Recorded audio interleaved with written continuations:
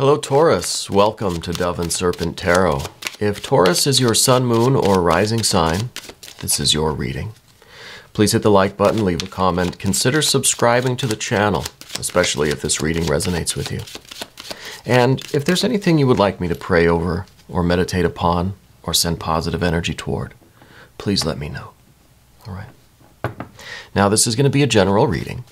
So try to be open and receptive to whatever may come through during our time together. I am merely the messenger, and I ask you to connect directly with each of these cards and use your own intuition to take you beyond the details that I might provide.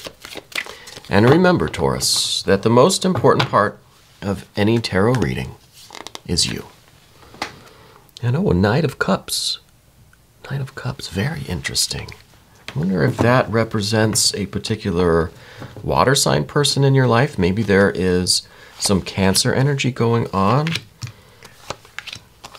This is very interesting. A lot of earth energy, some water, some fire. More earth, more water, more fire. Ooh, and some major arcana. Very nice.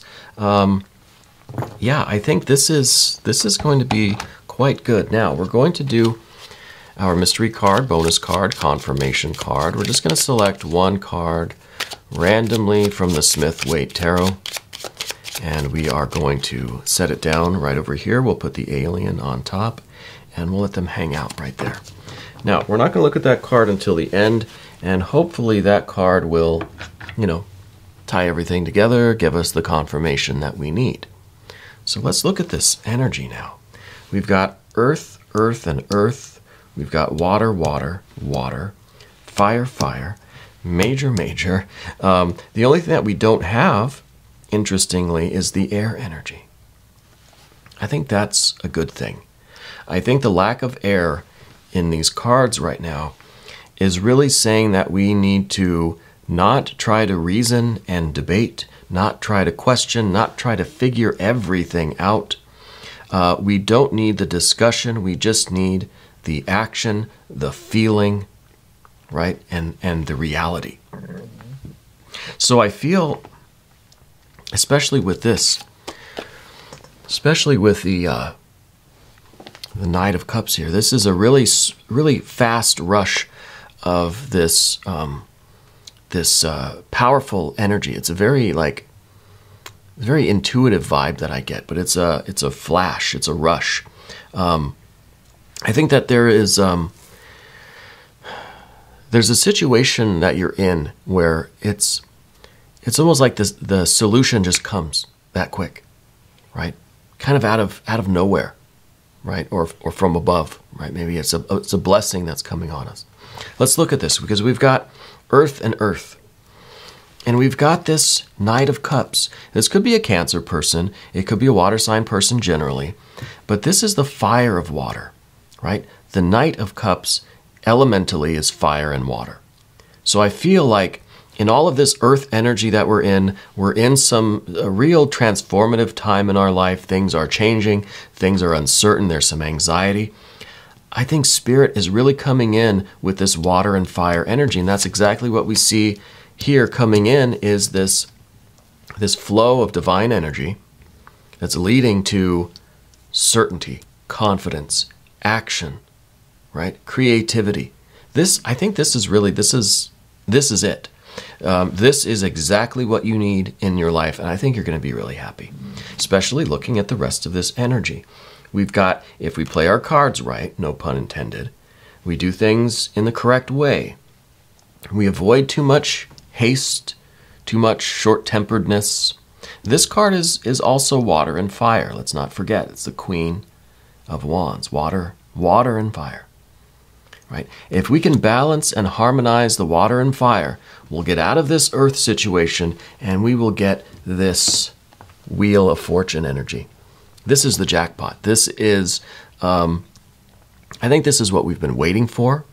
I think this is kind of a once-in-a-lifetime thing, that this is the moment, and we have to heed the call. We have to listen, and if we want to get to this anyway, we have to be aware of what's coming in. And I think that there's this inertia. There's this earth energy that's just kind of keeping us slow and low and kind of muddy and muddled, right? This earth energy here, and I think a lot of it has to do with this death card, which we'll talk about, that we might feel like we're in a little bit of just kind of a little bit of mud, you know. And I don't know if you've ever been in mud, but it's kind of, it's difficult to move, right? We kind of feel stuck. We have to be ready for this fire and water energy coming in.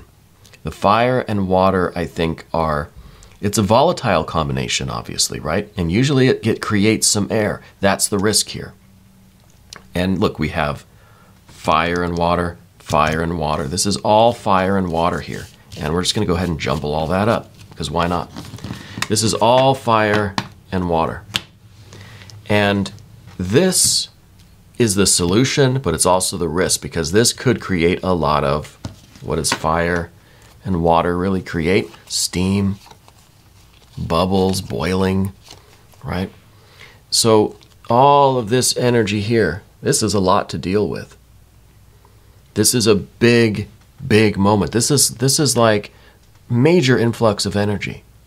Once in a lifetime, you get all of this energy coming in to wash away, to clear away, to fix, to empower all of this earth. This is all earth style energy, right? And I guess we have some water here with the death card. This is kind of this is a Scorpio style card here. We run the risk of really all of this fire and water causing too much air, too much confusion, too much doubt. It's like when you get all of this energy in your life, all of this magic starts happening, all of these really great things, and we just kind of, we stop and we think, wait a minute, something's fishy. Let me figure this out. Something's not right. Let me think about, let me analyze all of this first, and then we'll see what to do, right? It's like a kid that rushes home, you know, to tell their parents something really urgent, really exciting. Hey, something aliens have landed or whatever. And the parents are just like, well, let me turn on the news, right? Let me finish doing what I'm doing. Let me talk about it with your mom, and then we'll see what's going on, right? It's just too much of this waste, right? It's just too much of this air. It's not really doing anything. There's no action. There's no sense of urgency there. There's no sense of passion or enthusiasm, which is what we want with the water and fire. The water and the fire energy. I think I got those in the right spot. It's all enthusiasm and passion and a sense of urgency, right? This is a once-in-a-lifetime moment for you. Let's not stay muddied. Let's not stay in the mud, and let's not have to debate about it for several days or whatever, and the moment passes. We feel the influx of this spiritual energy right now. We feel that these blessings are coming in, and I really, with the Ten of Cups, I feel like it's an overwhelming feeling. I think something is occurring in your life right now that is kind of overwhelming you with this. It's almost like tears of joy. It's almost like such a gratitude, such a thankfulness that whatever comes in. And I'm kind of thinking it's a Cancer energy, because we have this cardinal water bringing the fire and water, right? Maybe this is, some organization that we've put a call out to. And maybe that's part of the reason why there's an absence of air. We've already done the communicating. We've already made the phone calls. Nothing left to do. Just kind of waiting for someone to call us back. Maybe we've already put in for that promotion or that job. Now we're just kind of waiting to hear the news. I feel like the news is coming. I feel like it's not news. It's not the phone call really that matters, but it's the meaning of it. Right? It's that fire and water energy. It's the excitement, the enthusiasm, the joy, the gratitude, the love, the hope that it brings, the relief that it brings. Because we're getting out of this mud, right? And it might be coming via this Cancer sign person, maybe not. Maybe not. Whoever it is, they're bringing the fire and the water. It doesn't necessarily mean that it's a water sign or a Cancer person. For some of you, it might be resonating that way. But there's some situation that we're in that is causing a lot of anxiety. The Five of Pentacles is up above everything. There is some uncertainty. There is this changing financial situation maybe that's looming over your head. It could be a health situation. It could be a housing situation. It could be the job, the car, right? Something in your physical environment. It's hanging over your head. It's a dark cloud kind of, okay? Fire and water coming in. We're getting rid of this. We're getting out of here, okay? So I feel like this is what we've been waiting for. I think you're going to be very happy. I'm really kind of stunned by how on the nose all of this energy is, you know. We even see this, the Queen of Pentacles kind of looking toward the past. This is probably part of our energy. This almost gives me a feeling of remorse almost. I think this is, I don't want to step on your toes or anything or offend you in any way, but I feel like this is you kind of sitting here almost maybe feeling powerless, right? There's no, without the fire and water, we're sitting here, we're kind of in the mud. And we're looking at the path, we're looking at that winding road, and we're thinking, God, I made some dumb moves, right? I hope that doesn't offend you. We've all had that moment, you know.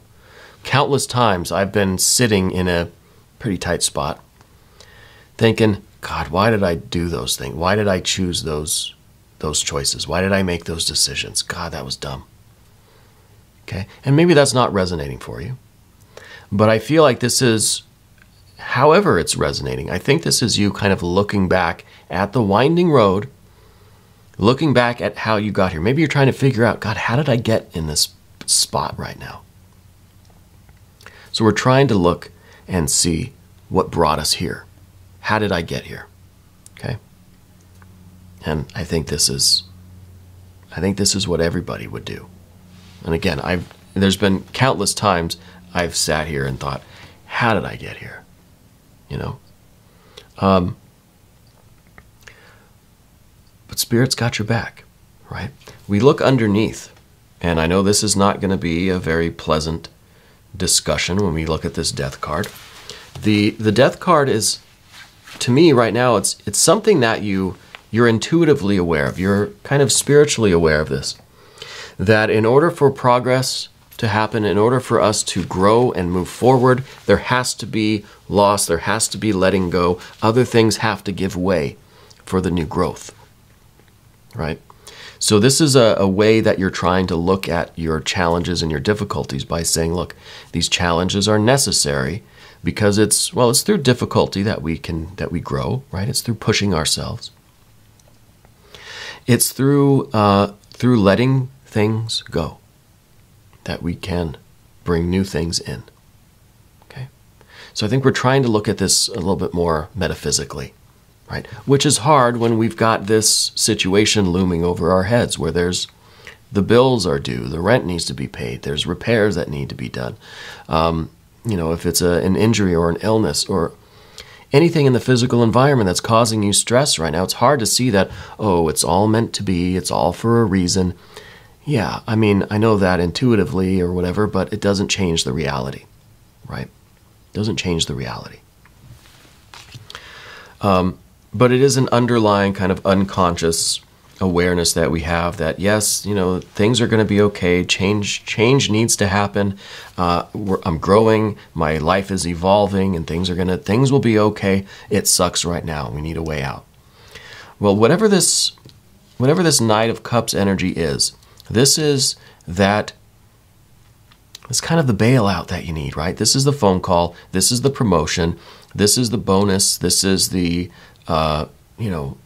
lottery, the jackpot. This is whatever it's going to take to remedy this actual situation. This is the good news, right?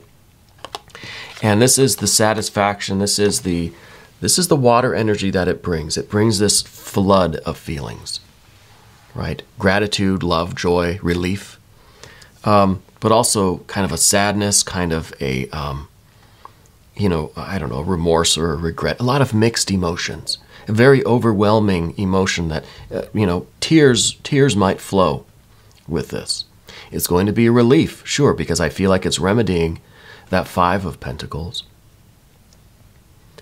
But it also has this mix. It's joy, but it's also just like frustration and, and the relief too, which I think is important to focus on. But it's bringing that fire and water, whatever this is, whatever's going on. You've already done what you could do, and now it's just a matter of the universe responding to your efforts, right? Because I feel like there's not much more you could do, practically speaking, to fix this. You've done everything you could. Now you're just kind of crossing your fingers, right? Well, I think this good fortune is coming. I think this is the big break that we need. Okay? And I think that there is news coming from this person, organization, something. Maybe it's the company, it's boss or supervisor. Maybe you're getting the raise that you asked for, whatever it is. Okay, the good news is coming. And that leads us to the way forward. The way forward now is through this Three of Wands. This is kind of, this is now us understanding, right? The threes are all about understanding. So I think we understand now what got us here, right? We understand all of the decisions that we made that got us to the situation right now. And we also understand how, there will always be some uncertainty, some challenges, right? Some anxiety. There's also going to be always something is going to be kind of looming over our heads in life. And we have to accept that as a way to grow and a way to move forward. So there's understanding of the process, right? This is the Death card. Life is a process of death and birth, right? Ultimately. So we understand that. We've got the Three of Wands. The threes are all about understanding. And this is the fire energy. This is the will. This is the confidence. This is almost now your eagerness to confront more challenges. Now you just think, I can do it. I know how to do it. I know how to handle it. I understand it now. And now you can move with the flow of it. Right? It's like when you learn a new skill or a new sport or anything like this. Learning to ride a bike, I guess. At first, it's so challenging. You just can't, why can't I get it? I keep falling down. I don't understand. Once it happens, something clicks. And now you'll never be able to forget, right, how to do it. You know now. It's intuitive. It's instinctual. It's just kind of a flow. Right? It's like when you look at one of those optical illusions, do you see a dog or do you see a pineapple? Well, once you see it one way, it's kind of hard to then go and see it the other way. It's already kind of imprinted on you. And this is that imprint. This is our ability on a soul level to be imprinted with this information, this spiritual energy. It's a real download. And I think it really is giving you a new perspective on these kinds of material challenges in your life. And I think this is the way forward. I think this is a once-in-a-lifetime thing, especially when we get to the path of the Serpent. Now, the first card that we see is the card of frugality, right? Tightening our belt, being cautious, going slow, don't go crazy. Trying to build a stable thing here, trying to grow a nice, bountiful, abundant garden. Yeah.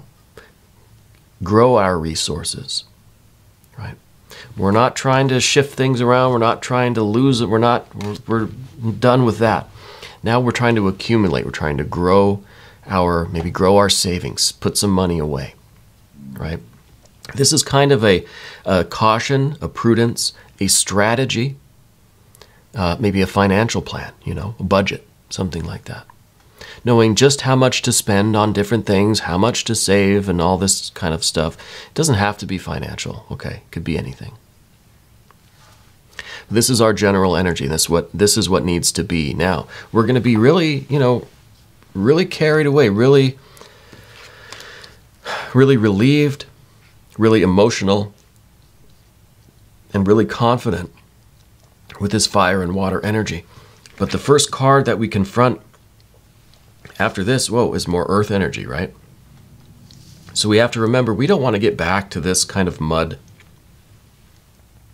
So even though we have all this fire and water, we still have to remember the earth energy, right? We still have to have, this has to be our kind of baseline. This is our plan, our budget, right? Well, then we can have some fun with the fire and the water. And we can really grow this into, I think this is an amazing jackpot. I think this is tremendous success, financial and otherwise, that's coming in your life. I think you're going to be very happy and very successful. A big contrast from over here. This looks a lot different than here. Now we're creating this water energy for ourselves. Now, because we have this budget, this financial plan, or whatever, this strategy, now we're able to find this joy, this pleasure, this water energy in our own activities. Now we are creating it, we are generating it.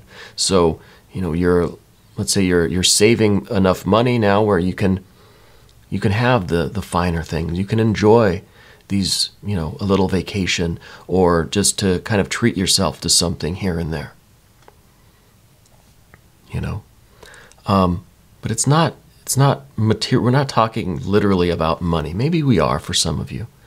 But it's about this being able to experience the joy in life. It's not all mud and anxiety and worry. Now it's like, okay, we can find those special moments, those beautiful feelings here and there. We can, because now we have this strategy, we feel like we've got a solid way forward in life. Now let's enjoy the environment. Let's enjoy our family and friends and nature. Let's enjoy ourselves. Let's treat ourselves a little bit. Let's smile. Let's laugh. Let's have fun. Let's feel good about our life and our experience. It's not all worry and work, And now the next card we see is more fire and water. It's kind of an inside-out Knight of Cups. We have the Queen of Wands. See, this is fire and water. This is water and fire. So it's kind of an inside-out. So it's almost like now we're setting ourselves up in such a way that we don't have to cross our fingers and hope that the universe responds to the work that we did, or hope that, our boss gives us the promotion, or, whatever it is. Now it's kind of like we're generating it ourselves.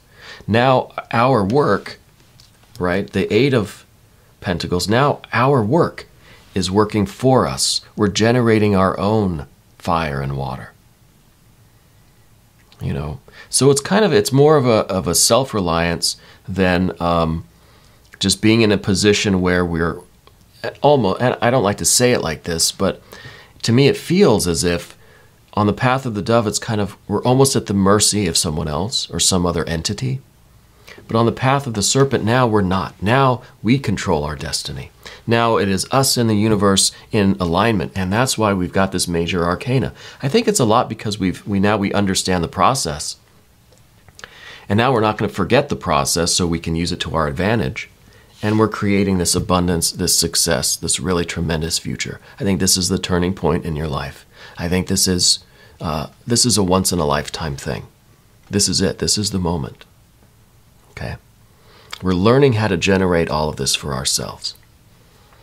And yes, a little bit of luck, a little bit of good fortune, right? A little bit of trust in the universe, a little bit of kind of divine grace and blessing is part of it. But it's also this reliance on yourself, and now you understand the process. And again, it's not just like, you understand the banking stuff or the tax code or anything. It's not literal like that. Now you understand that the energies that are involved and how you can tune into those energies and use this experience to your advantage, your spiritual advantage. But I think there's this material component too. I think that we're done with the the experience of this uncertainty looming over our head. Now, there's always going to be challenges and difficulties and anxieties in life. Always. But now you're more sure of the outcome, you know? Now it's just kind of a moment to moment. Yeah, there's stuff to deal with. There's anxiety, there's uncertainty. But in the overall big picture, it's almost like you've kind of seen the future now. You know what I mean? There's this broader sense of faith in everything. I don't know how to explain it, but this to me seems very powerful. And this is it's almost overcoming the stress and worries of the physical environment, because you know everything is perfect, everything is going to be perfect. Right? Anyway, let's look at the mystery card. I'm curious if this is going to be some more integrated fire and water energy. Something showing, thank you, Alien, for your assistance. Something showing that we have fully kind of integrated. Like maybe we need something to kind of put these two together. You know, maybe the water and the fire and the water need to come together in one balance between us and the environment, us and the universe, right? It's not just relying on others. It's not just relying on ourselves. There has to be cooperation. Maybe we need a six of wands, I think, would be nice right here. Or maybe a 6 of cups, even maybe it's going to be that 6 of swords. We don't have any air. Maybe that's what we need. No, it's a 5 of cups. 5 of cups. Now, this is kind of interesting because we had the 5 of discs, right? So together, this really makes a lot of mud, right? So I wonder if we're still having difficulty getting past the first step, the first stage here, you know? I feel like we're kind of still stuck in the mud. And that's understandable if we're in the mud and we're still waiting for this fire energy. We're still waiting for this good news. We still need the response from the communications that we've sent out, right? The resumes that we've sent off, or the applications, or whatever we're waiting for. Until we get that, we still feel stuck in the mud. So that makes sense. We're not quite here yet, right? But this is the moment. This news, this good news is coming. That's going to get us out of this mud, because you're going to realize that, yeah, things seem really bad right now in front of you, but you've got all of this support. You've got more than, you have an abundance around you, okay? And it's just going to take kind of a getting over the hump thing, right? Once we get over this hump, it's going to be a lot different. But for now, I feel like we're having difficulty seeing the light kind of at the end of the tunnel. We're having maybe difficulty seeing this fortune or the perfection of everything. You know, we feel it kind of intuitively, again, with this death card, but that doesn't help us in a practical sense. So I can see that there's still some mud here. But I feel like this is, I think the flow, I think it's all coming. I think this is it. All right. And now we are going to do an extended reading. If you would like to stick around, just click on the link that's up there. That will give you access to every extended reading, not just Taurus, but for all signs. All right. I want to thank you for being here, and thank you for letting me read for you.